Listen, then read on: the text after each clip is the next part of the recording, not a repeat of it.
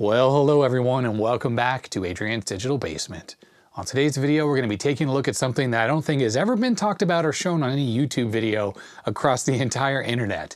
I might be wrong, and if so, definitely prove me wrong in the comment section, but this thing in here I don't think anyone has ever seen. Now, just because this thing might be super rare, I don't actually really know, I couldn't find any information on it, doesn't mean that it's super cool either, but it's kind of cool.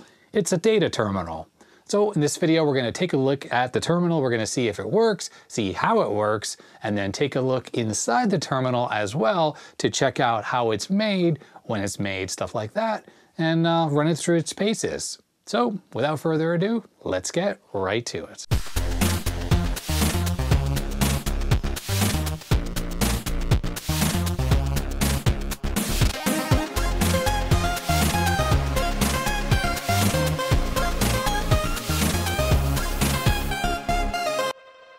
So one thing that is proclaimed very proudly on the outside of the box is that it is made in USA. We'll have to open it up and take a look inside to see how many of the components are actually made in the US, like the CRT and all the various electronics. Maybe it should be assembled in USA. We have an address where this was presumably shipped to, and it is Tualatin, Oregon. It's just south of Portland here. A company named Data Device, 10,005 Southwest Tualatin, Sherwood Road. And we have the prod ID, production ID, I suppose, the serial number. So that's a relatively high number, 202,127,377. I mean, how many of these terminals were really made? And a little bit more information about this particular terminal. So it's of course made for the domestic power system, 115 volts AC, ANSI keyboard. Someone wrote in a number there, and US English keyboard again. And that is really it. On this side, same thing, just the brand information, a little bit of wear, and someone stamped the shipping address multiple times on the box. Kind of weird. And on the final side, nothing but just some wear, and of course, made in the USA. All right, let's take a look inside the box. This is like an unboxing of the most boring type, like the least interesting thing is in here, unless you're a terminal aficionado. I do love terminals, but I mean, I know their usefulness is pretty limited these days, but they're still a pretty cool old piece of tech. So we have a box here, which is presumably the keyboard. Let's take a look. There it is, keyboard and a little bit of paperwork. Set that aside. And inside, there's the terminal itself, and looks like it's face down. Looks to be pretty clean. It's not in a bag, so I guess it's definitely not brand new, because I'm sure it wouldn't have shipped open like this. Let me extricate this from the packaging. Well, there it is, our first glimpse at the terminal. Looks like it's got a couple knobs on the side for brightness and contrast. Turning it around to the back, we have the serial ports. Tilt that up towards the camera. We have a Made in the USA sticker, complete with a flag and everything. Made in the USA is there as well. IEC mains input. This one says pair, so parallel, I take it. SES2, so session 2 aux, and SES1 EIA, so that's got to be the main serial input, and a second one, maybe for like a serial printer or something like that. On the sticker here, we have ADDS, 115 volts. There are some part numbers here, so 4320 must be the main model of actual terminal, and then there's a longer string here, 4320-2303-7100. There is nothing on this sticker to indicate when this might have been made. And again, ADDS, I don't recognize that at all. Obviously NCR, pretty famous company, they make ATMs and office business equipment and stuff like that. So perhaps this was their terminal division at some point. And on this side, there is nothing except the keyboard input, presumably. It's an RJ11. I am noticing that there's definitely some yellowing going on. Looks like this part of the case here is a bit yellowed. Overall, on the rest of it, it's in really good shape. There's something pretty interesting here. I noticed that there's this gap on the bottom of the stand, and there's also a hole right here. And presumably, you plug some cables in, power and these other cables, and they would loop down and you feed them through here, and it's actually open on the bottom of the stand. So I presume this is sort of a cable management solution, so the cables don't just sort of drape out the back, they're at least run on your desk. Maybe there's like a hole in your desk, so it just keeps it a little bit neater. The front of the terminal looks pretty good. I don't see any burn-in, which isn't uncommon for terminals that had a high number of hours. Power switch here on the front and the ADDS logo. As for the keyboard here, so we'll take a look at this README first in a second. We're definitely not reading it first. Wow, so there's the keyboard and it's in pretty good shape. It looks really nice. A little bit of dirt on it here and there, but overall it feels good and I don't see shiny spots on the keys, so I'm presuming this thing hasn't had a lot of use. Nothing unexpected on the bottom, just ANC as the keyboard layout is, and it does say made in Thailand, so this part's not made in the US at least. Let's just take a look at this layout. So it's got a interesting enter key where the backslash key is there versus up here. There's a compose character here. There's a large caps lock key. I'm assuming that's caps lock. Hold screen, print screen, setup, break key. There are F keys that go all the way up to F20. There's a do key and a help key. Got a couple status LEDs there. There's a find select key, stuff like that. And then on the top of the number keypad, there is PF1 through 4, which is very much VT100 like. The feel of the keyboard is nice. It's linear.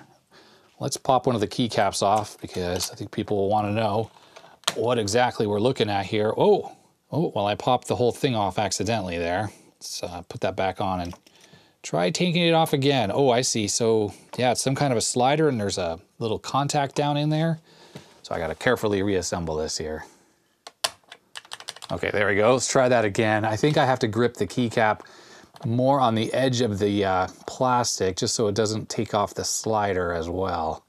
Let's try that again. Nope, that happened again.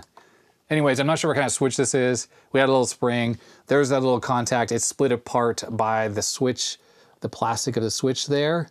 So let's just try carefully to reinstall this. Okay, there we go. Hopefully that still works. We had some paperwork that was in the box. README first, looks like a warranty registration card. Nothing much to report other than the address there of ADDS. And what is this inside here? You can have a 1-year or a 4-year warranty. 1 year no charge or $50 to upgrade to a 4-year. Kind of interesting that this is in the box like this. I mean, I would think these terminals would all be bought by companies. Why would they need this in the box to kind of get companies to upgrade the warranty? Like, wouldn't that be negotiated by a salesperson while the terminal is being sold? It's just all a bit strange to me. It does say that the terminals are designed and manufactured in the United States, underscore for emphasis, to stringent reliability and quality guidelines. And then we have the fine print about the warranty, which I'm sure says nothing interesting at all. All right, I've been going on long enough. Let's test this thing out. One good thing is that the keyboard cable is permanently attached to this keyboard. I was gonna check to see if it was a crossover cable or not, because machines like the original Macintosh, if you have the wrong cable in there, you will destroy your keyboard. So that's obviously not an issue with this particular terminal. So that just plugs in the side, easy peasy. I have a power cord connected, and before I power this up, let's all take a wager on what you think the color of this screen is. Amber, green, or white? Put it in the comment section below, because I don't really know. The box, I think, said white on it, but I think that might have been for the color of the case plastic.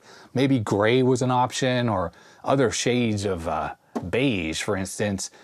I don't know if this is gonna be a white phosphor or not. So I guess here we go, let's figure it out. I mean, it might blow up too, right? So, sounds like it's working. I heard a little chirp. Oh, there was a beep. Ah, look at that. Paper white, very nice. All right, I think I have the focus and the exposure locked, maybe. The focus is definitely locked. Exposure, I am not so sure. So this screen has a paper white display. And by paper white, I mean there's two different types of phosphor you can get on CRTs, on white CRTs. There's the bluish color phosphor, which if you ever use a Macintosh, one of the original ones, that is one of the bluish ones. This is one of the paper whites. It's a warmer white tone to it than those Macintoshes. I think this was supposedly easier on the eyes, or so we were always told. But yeah, that's absolutely what this is. The little IBM 9-inch VGA monochrome monitor I repaired had a shorted cap inside. That also has a paper white CRT in it, although it's a little more tired. This one looks extremely sharp and very clear. I apologize for a little bit of flicker. I don't think this is running at the normal 60 hertz. This does not look like it has a standard NTSC picture either. I think this is some higher resolution than that. So on initial power up, verify, setup, tab settings, answer back messages and function keys. To run diagnostics, press Shift Control F6. Shift Control F6, there we go. Uh-oh, okay, so NVRAM checksum failed. Obviously there's some kind of battery in here. Shift Control Space to repeat. Oh, there's some more diagnostics running here. Well, that's a kind of a cool pattern.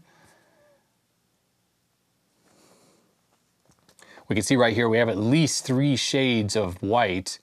Well, so there's black, then 2 shades of gray, and then a bright white as well. And this is an interesting character that's displayed there. It's kind of pseudo-graphical. Oh, look at that. The NVRAM checksum passed now. So I'm assuming after another cycle, maybe it programs something in there and it's fine. The battery is probably bad, so that's why that's not working. System RAM, okay. Character RAM, character generator RAM. This may have like EGA style or VGA style graphics where it can actually generate character sets on the fly. Not sure if that's actually used by any of the terminal functions on here, but it may allow them to easily have localized versions of this terminal that were for sale in other markets that had kanji or other types of characters, stuff like that. All right, I'm gonna push the break key, which is giving us a flashing cursor. Let's hit the setup key, which is F3. All right, let's look through these options. I know I'm sounding excited here, and the reality is terminals are not that exciting, right? It's not like there's any games or software you're gonna be able to run on this thing. Well, at least I don't think there is. You'd hook this up to something like a multi-user machine, like a Unix system with terminal server on it, and might have like 30 people using terminals like this. University environments, I recall very clearly using terminals at my university library, so this was in the early 90s, to access the book inventory system instead of using the old card catalogs. I'm sure any young people watching have no idea what a card catalog is, but it's a way to find books, and we used to do it on paper. Well, when I went to college and I started using terminals to access the mainframe, well, whatever, it was like a VAX VMS system at our university to look up books and stuff, it was super helpful. And they had printers hooked up to all of the terminals on the back, that is those extra ports, so you could print out the little locator record so you could go find your book. Anyhow, let's take a look at these settings of this ADDS terminal. Jump or smooth scrolling. If you've ever used a terminal with smooth scrolling, what that means is it completely smoothly scrolls the text as you scroll. There's no jumping whatsoever. The negative of that is it's very slow, the scrolling, because it does smoothly scroll. So if you're listing a whole directory listing, it just takes forever to display, especially at one of the higher baud rates. At the slow baud rates that some of these old systems worked at, it didn't really matter. We have timeout on first key, whatever that means, space presentation, empty or dot. I think with this set to dot versus empty, anytime you hit the space bar, it will put a period in there, and maybe even a full screen will just be full of periods. 80 or 132 columns, that's all possible because of the RAM-based character generator on here. And it looks like we have a status line. So I'm gonna set that to both, just pushing enter on it, selects it. Let's put it to dot just to see if that works. Oh, look, it does. Puts dots on everywhere there's a space. All right, let's go back up here to keyboard. So key click on or off. Key click is actually coming from inside the terminal, so you can shut that off. The rest of the stuff's relatively obvious. Backspace code. So what does it say when you hit the delete or the backspace key? So that's like Control H, and I don't know what the del one is, something else. Keyboard mode, data processing, or typewriter. I think what data processing is as you type in text, it doesn't actually send any of it to the device on the other end of the serial port. It buffers it all until you hit enter. So you can correct what you're typing in and then hit enter, and then it sends it. Okay, so what's under the general tab here? Margin bell, that's like the pet, where it gets over the side, it will make a little beep. Cursor keys, new line, you know, it's all just pretty normal stuff here. Here's the communication tab. So this terminal at least seems to support up to 38.4. Yep, it just wraps around. So it doesn't go any higher than that. It's a little bit disappointing if you want to run something at 115,000, very common baud rate these days. But we'll open this thing up to figure out when exactly this terminal was made based on the chip dates. So we'll see, you know, if this is from the late 90s or sometime in the 90s and it wasn't going faster than 38.4, kind of lame. There's a printer tab here, which will be one of those other ports on the back. So it looks like aux in and printer connection. So who knows, there's some control codes you can send on the system this is plugged into can send control codes to then route this text that will be displayed on here to the printer port. And that's how it worked when I was in the library back in the day. Okay, and the final tab is emulation mode. So I'm assuming this is all VT terminal emulation, VT 320, 220, 100, and 52. The VT terminal series were all incredibly popularized by Digital Electronics Corporation, or DEC. And in my university, that's absolutely what we were using. They were like, I think they were VT 220 terminals that were in the library, made by DEC. And this obviously is a clone terminal that is designed to work with those standards. There were other standards besides these VT standards that were in use earlier on. So older terminals seem to emulate other stuff as well. And off the top of my head, I can't remember what they are, but as time went on, pretty much everything standardized to like VT220 or VT100. Linux trivially supports these VT standards. And the reason why these are important is because this allows things like the F keys to work, or cursor positioning to work, or it to be able to clear an entire line of text without having to like space over the entire line. If you're using something that doesn't have terminal emulation, literally all it can do is move the cursor back and forth and I think home it. And then it has to manually erase stuff by typing a space over it. When you have the VT emulation, there's a bunch of control codes that allow for clearing the screen and doing all sorts of other stuff. Inverted text, large text, stuff like that. So let's change this over to VT220, and I don't know, we're gonna pick 8 bits. I'm not sure that matters, and we'll change that as well. And I think I'm gonna hit Control-Shift-Space to save out of this. Settings saved, it says. And to exit, we push the setup button. So there's a cursor and there's a status bar, but it's very, very dim. Let's see if I can turn the brightness up. It's on this side. Okay, one is definitely a contrast control and one is a brightness control. Okay, so let's make it like that. Hit setup. It's actually pretty dim. We'll know if this is working a little bit better once we get something hooked up to it with some text. Before we hook this terminal up to a real device, let's talk about who ADDS is, or who they were at least. It says they're the traditional leaders in the general purpose ASCII display terminal market. I have no idea what the word traditional leader means, but it talks about the Viewport series being one of the most successful product lines in that market. Anyhow, this document, which is from 1996, talks about that they have some new terminals, the 2020 and the 3220. And it looks like the 2020, which is right here, has a 14-inch flat-face CRT, which is available in some different color phosphors, including smooth white phosphor, which I'm assuming is exactly what we have here. It's compatible with various types of terminals, including the original ADDS Viewpoint A1 and A2, which is odd that this terminal is not even compatible with those anymore. If you notice right down here, it does have the address of ADDS, and I'm pretty sure this is exactly the same address in New York State as that was on the warranty card for this. So even though NCR bought this company, seems that they are still at the same address.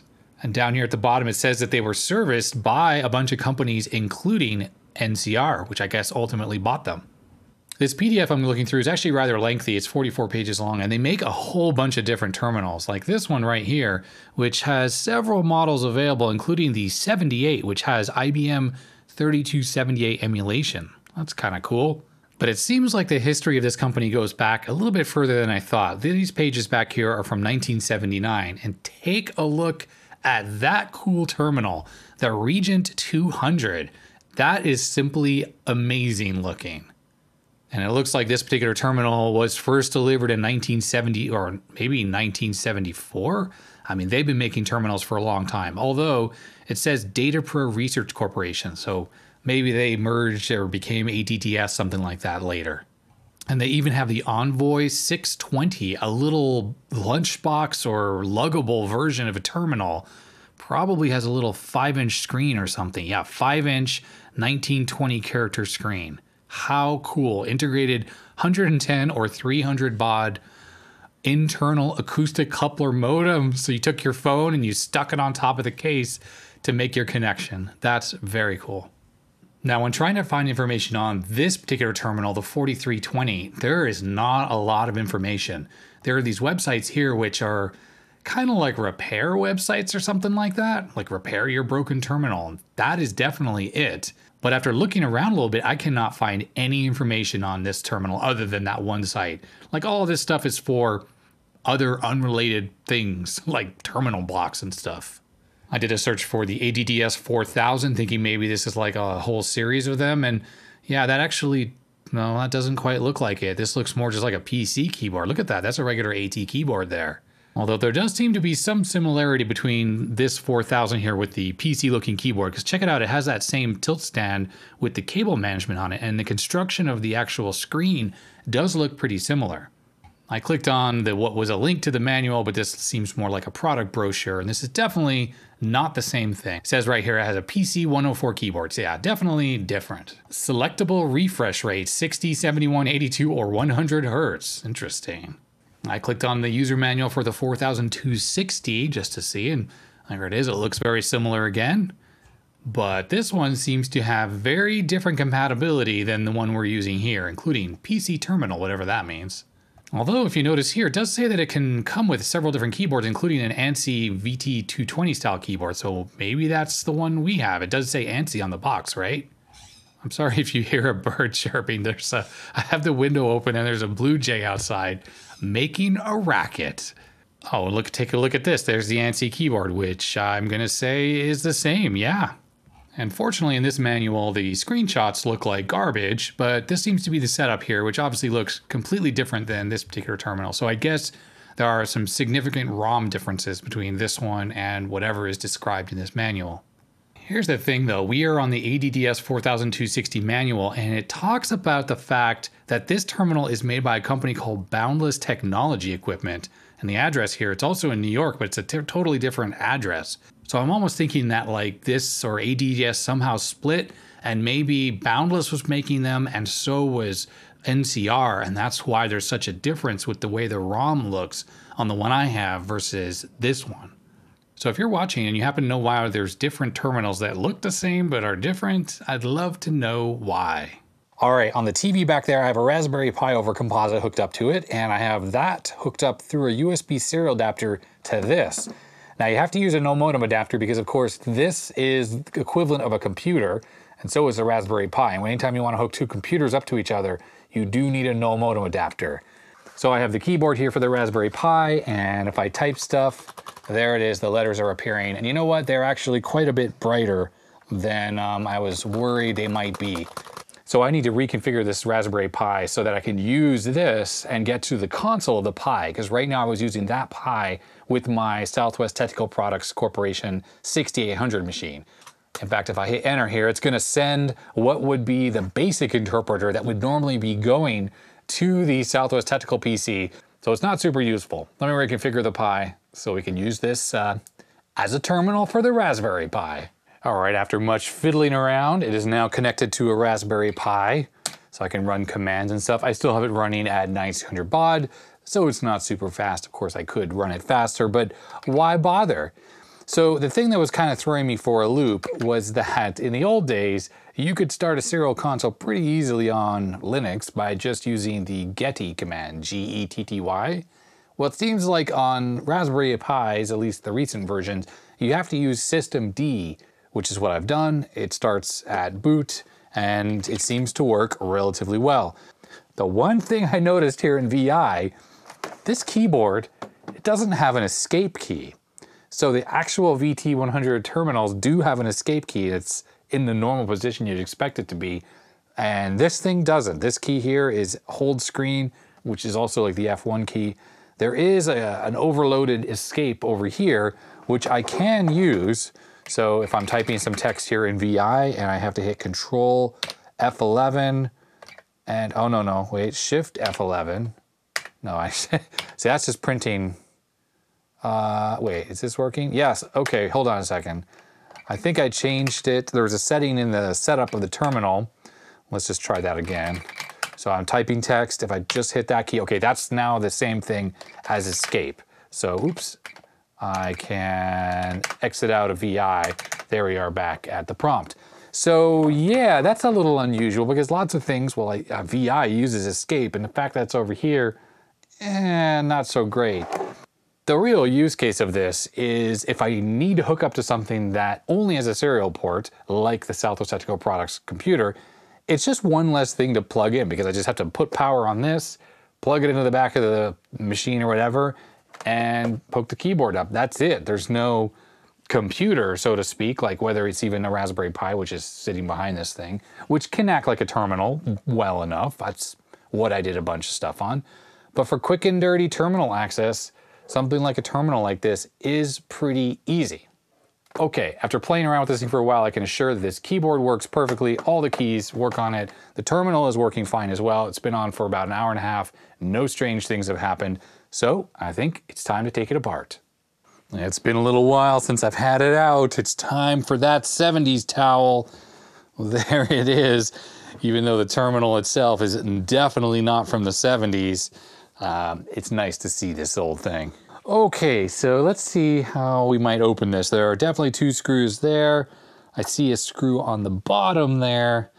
This thing seems to be in interesting shape. Okay, so my hunch is that this top cover here actually comes off, leaving the entire base and probably the circuit board and a CRT and everything in here. I say that's the case because I see some gaps in the case right here that just look like it comes apart, leaving this whole bottom part as sort of a tray behind. I'm definitely curious to see what kind of construction this uses inside. Like, example, is there a separate analog board from a digital board in here? Or is it all just combined into one sort of analog / digital board that handles the CRT and everything else? So far, all 4 screws are exactly the same. That's kind of nice. Okay, does this just slide up? Yep. Looks like it tilts off or something. Look at that. There we go, just like I thought. All right, here we have it. So, just as I thought, it is a combo board that's both analog and digital. The digital section is over there, while there's a little bit over here as well. The CRT is CPT, which I think stands for Clinton Picture Tube or something. It's a Taiwanese made CRT. So definitely that does not come from the USA. Okay, so I want to pull this board out of here. First thing to do is pop off the 2 knobs on the side. And it looks like here next to the keyboard connector is a screw, sort of like a strain relief situation. Ouch, just got my fingernail caught under the little spring there. I'm noticing in here there's this box right here. You see this plastic thing? And it looks like the PCB goes underneath there. There might actually be like a card slot or something on here. Let's flip this on its side. It's not easy to tell, but there's definitely some kind of a door or something. You know, I actually can't say for sure if this is actually a door that comes off. It might, like the plastic definitely looks like that is something that's added on, but it's so tightly installed in here. I don't want to scratch up the plastic. Looking down in there, I can see an edge connector just sticking through into there. So the PCB should still slide out. How does that work exactly? Seems like there's a few screws holding the PCB in. There's one there. I see another one here next to the knobs. And it might be free now. Let's see. There we go. It does come out. I will have to disconnect the CRT here. Let's see here. There is the deflection yoke. Unplug that. And we'll discharge the old CRT here. That's probably unlikely it's got any stored charge. It has no stored charge at all. I cannot thank them because it sucks. There's actually like a soldered ground wire here that goes from there to the PCB. Not even a connector. Not to mention this one here is also soldered on. Let's pull that off. That just came off very easily. So I can get this connector off the neck board. That's pretty lame that this cable is permanently attached here. I'm gonna have to unscrew it, I guess.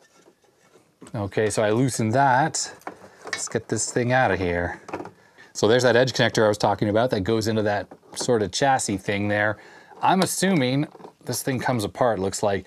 This must be like for localization modules or feature modules or some kind of like personality modules or some other stuff that this thing could possibly do. Okay, let's take a look at what we see on here. So there's the battery. This is static RAM right here. These are 6264 LPs, so 2 of those. That will be like the system memory. Actually, there's another one right there. So this could be like character generator RAM and stuff like that. Look at this mess right here. Look at this. What is the deal with all these bodges? There's like multiple bodge wires, resistors. That's pretty ugly, I gotta say. Look at this bodge right here too. Bodged on top of a diode. There's this bodge. This thing is bodge-tastic. Looking at the date codes, 1991. So it's kind of what I was thinking, that it was from the 90s. So yeah, it makes sense. That chip is 1990, 91 third week, 91 second week. This IC right here is also a static RAM. So there are 4 RAM chips on here. Obviously this is a ROM code there, version 2.0. And this PLCC chip here says ADDS 200-97101, SMC 1990 24th week. SMC, they made a bunch of stuff that's commonly used in terminals, isn't it? I'm assuming a whole bunch of things are all integrated into this. This IC here is an Intel, well, it says copyright Intel, it's made by Signetics. Looks like an 8031, so I think this is gonna be a microcontroller for decoding the keyboard there, because the wires come in and this is sitting right next to it. So this probably converts the keyboard and it scans codes or whatever that is used by the CPU, which obviously it's integrated into this large chip. So I gotta say, it's kind of boring. The whole digital section is very small. And if you've seen terminals from like the late 70s, they'll have giant boards filled with TTL stuff. They'll have, you know, Z80 processors, other things like that. This has just got this little tiny thing here. Super boring. If we flip up this board, which I think I can do, there we go. Oh, wow. More bodges. Made with pride in the USA. More bodge wires. Oh, that is super funny. There is a date code on the PCB here, 15th week of 1991. So that's when this thing was made. If there is one thing to say about this terminal, it is well made. Like, this plastic is very thick. It's not squeaky or anything. It's not flimsy feeling. It's very nice. And obviously this thing is quite clean inside. Like, I don't think it was hardly used at all. There were vents on the top, so dirt, if this were used, would fall inside. And there's just no dirt at all. This thing essentially looks brand new in here. Like on the high voltage anode cap here, not a lick of dust. It does say danger high voltage on it. Yes, that is true. Now looking at this, it's super highly integrated, and of course, there's no chance of any schematics. And of course, there's no chance of any kind of data sheet for this large IC here, which is clearly doing everything in here. I was originally hoping to figure out where the video and signals came from this digital section over to the analog board for 2 reasons. I wanted to potentially hook this up to RGB to HDMI to see that output, not on the CRT, but directly on HDMI. But also I thought it'd be kind of fun to inject video signals into this, potentially using this for other purposes than being a terminal. But the fact is, like, there's no indication on here at all where the video is coming from. And if there was even like a video controller IC or anything like that that could help, but clearly everything is happening inside this one package. I thought the injection might work if this thing were running at NTSC frequencies, but I used a yellow LED hooked up to my oscilloscope to figure out that this particular CRT runs at 25 kilohertz scan rate with a 70 hertz refresh rate. And yes, in case you didn't know, you can use an LED as a light sensor. I'm just looking around on the board some more, and yeah, there's just nothing interesting to see on here whatsoever. It's pretty boring, I have to say. There's some of that gunk holding these capacitors down, the stuff that can get conductive and destroy things, but they were really good with their application, and it doesn't seem to be on top of other components, like it's just strategically placed. So I don't think that's actually going to cause much of an issue over time. And there we go. The terminal is back together and working properly. Before I put it back together though, I took the battery out. This is a Yuasa NiCad 3.6 volt battery. Hadn't leaked at all, but you know, these things are little ticking time bombs ready to leak all over your PCB and cause damage. So if you have one of these terminals or potentially any other terminal of this vintage, and it seems to have settings that are retained across reboots, it's probably got a battery in it and you should probably remove it or replace it. So that's it for this video. kind of interesting. It's a terminal that doesn't really exist, the NCR version of the ADDS terminals. That other version seems to have some documentation, but this one certainly doesn't. So if you have any familiarity with the NCR version of this terminal and maybe know a little history on why there's two different companies making a very similar terminal, I'd love to know. And can I replace the ROMs in this terminal with the ROMs from that other terminal so I can get more of those emulation modes? Because this one certainly is a little bit limited with only those VT100 modes.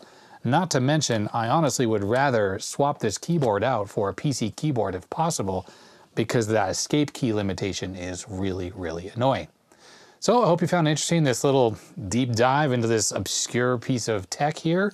If you did, thumbs up. If you didn't, you know what to do. All that regular YouTube stuff.